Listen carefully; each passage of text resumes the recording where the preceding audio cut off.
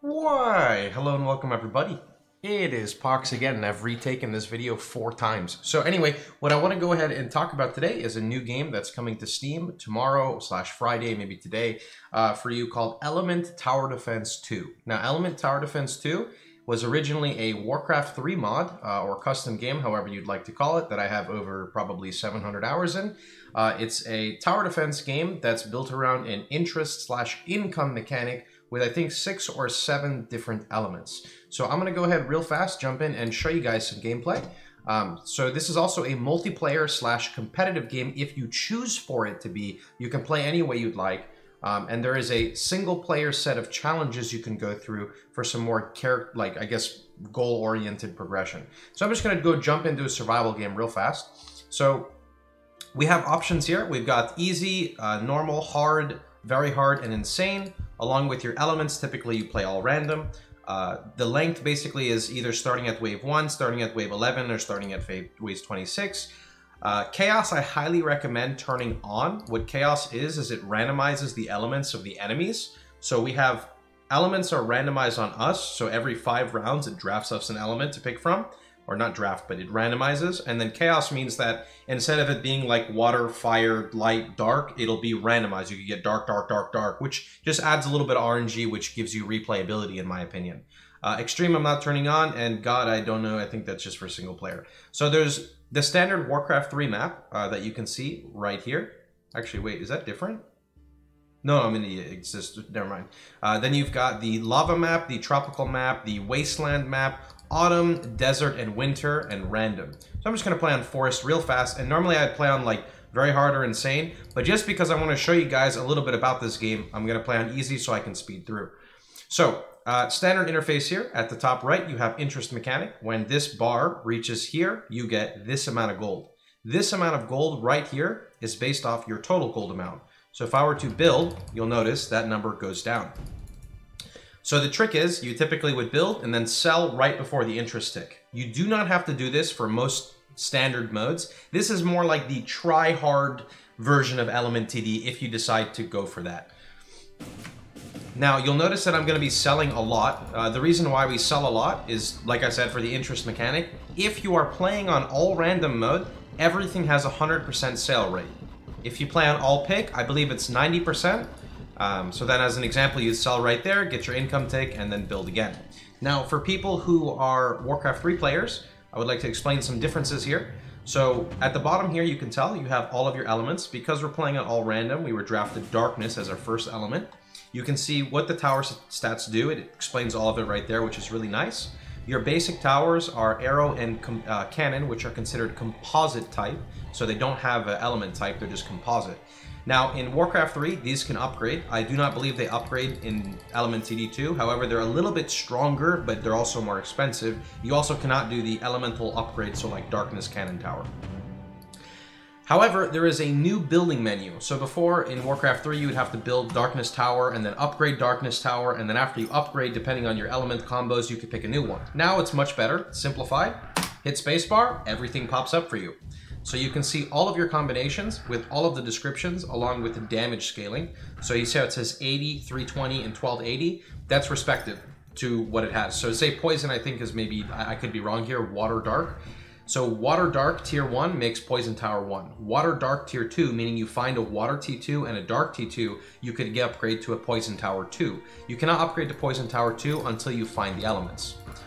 So then you have your tier 3 elements, which are on the right side, separated here. And then you have interest, which is its own separate thing. Interest, I don't know if you can random interest yet. Interest used to take place of an element, so every 5 levels you could draft an interest. I'm not sure if that's in the game right now. I think they said they have plans for it. I don't fully remember. Also, this one little thing here is called an essence.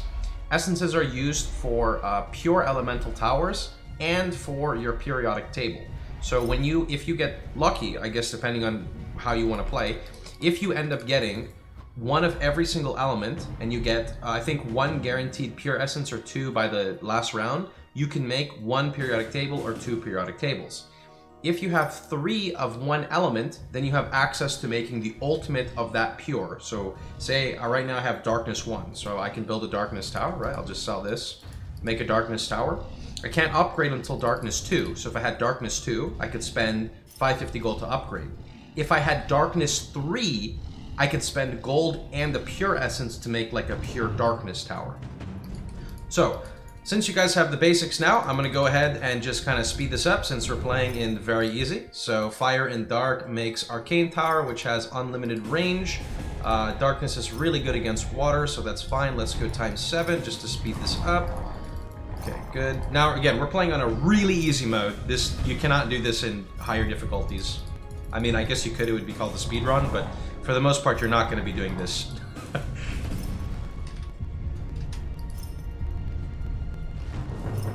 Okay, Water 1 makes Vapor Tower. Corrosion Tower is also really good. I don't know, it says it's mainly for damage amplification. I don't really think it's meant for main damage source. Vapor Tower, however, is really good. It hits in a line. So tower positioning, I put it here.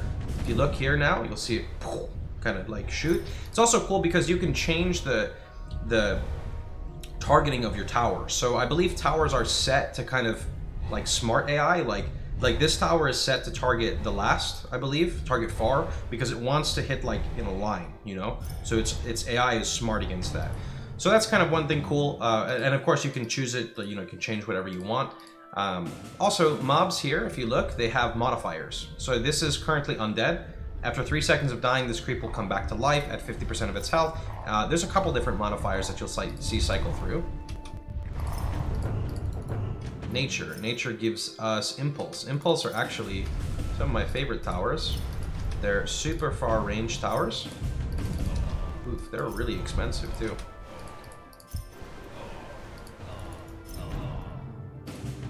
Impulse Tower, I believe, does damage based off of its range. So if you can make it hit at max range, it's doing incredible damage.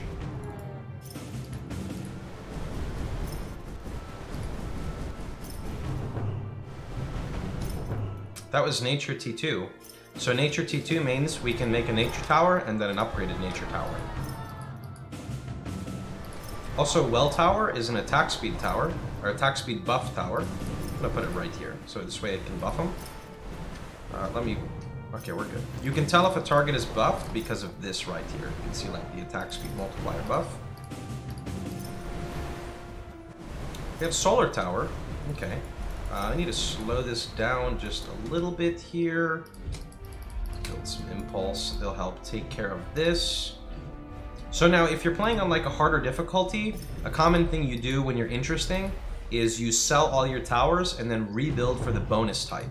So as an example here, Fire is next, or Darkness is next. So I would remove my Water because Water does 50% to Dark. Right? So I would sell basically right there because of the interest stick, and I would keep it because this interest will go before this timer. So let me just show you an example of what you would do. So I would get rid of these, get the Vapor Towers ready to be rebuilt, and then rebuild. And then the next round would come, and then you would sell again, but you know, you get the drift. You can also upgrade here to a Well T2, which is 30% attack speed.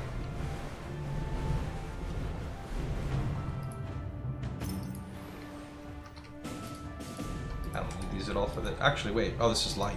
Nice.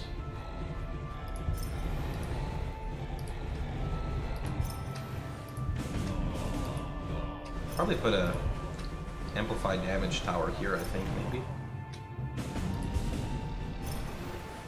Well, it doesn't need to be that close. Maybe like here. Here it can hit.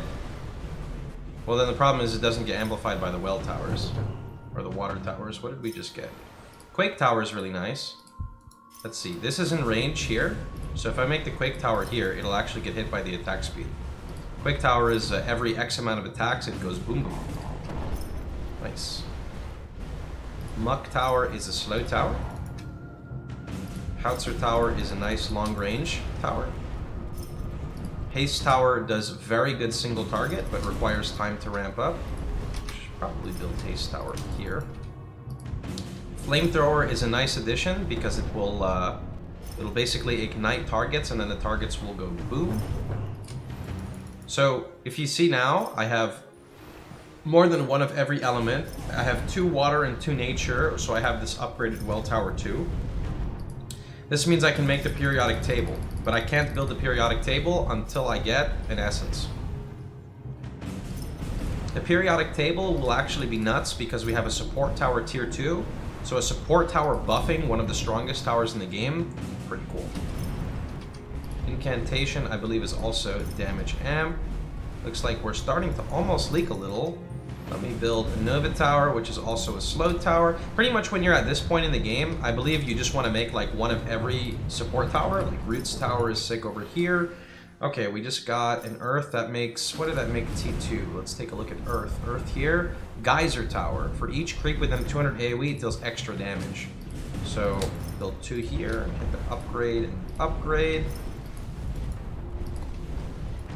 Good, good, good. Mushroom is actually really good too. Mushroom is it's like a nature AoE splash tower. Oops a daisy. Didn't mean to do that. Upgrade, upgrade. And I'll probably make a well tower too over here too. Where's well at? There we go.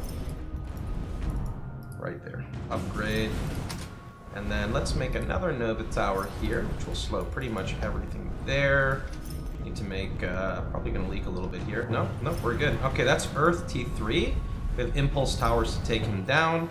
I'm gonna take, let's see, we have not gotten an essence yet, so I'll just build 2 Earths right here. Click, upgrade, upgrade, upgrade, and upgrade. And then because of that, I'll make another well tower since they can only hit a max of 4, I believe. Put the well towers here, upgrade and upgrade. Good, sitting on 23,000 gold. Okay, let's make a Windstorm. That's a slow tower. Let's come down here and do a nice spam of Impulse. Oh yeah, there we go. That's right, baby. And then I'll come over here and make a well and a well. Upgrade this well, upgrade that well. Beautiful.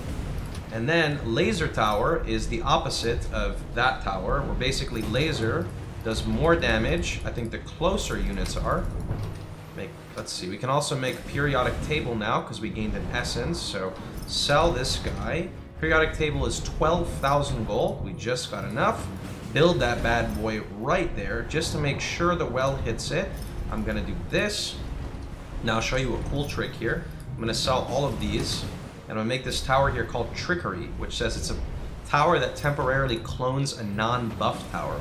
So buff tower, and then I don't think I really want the geyser. I'm pretty sure it will mainly try to hit the periodic table. Yeah, so now we can clone the periodic table. Granted, it only lasts for 10 seconds because it's a tier 1, but still, that's pretty cool in my opinion. Okay, let me make, what do we got here? Blacksmith Tower is a damage buff tower. We just leaked.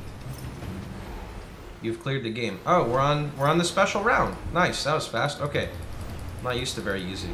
Let me just, don't mind me, guys. I'm just, you know, being a casual gamer here. Perfect. So when you get here, this is called the cheese round. It's basically Ronald McDonald over here. It's just a Warcraft 3 meme that's kind of, I don't know, it's just always went across, I guess. And that's pretty much Element Tower Defense. It's really fun. Like I said, there's a lot of replayability to it.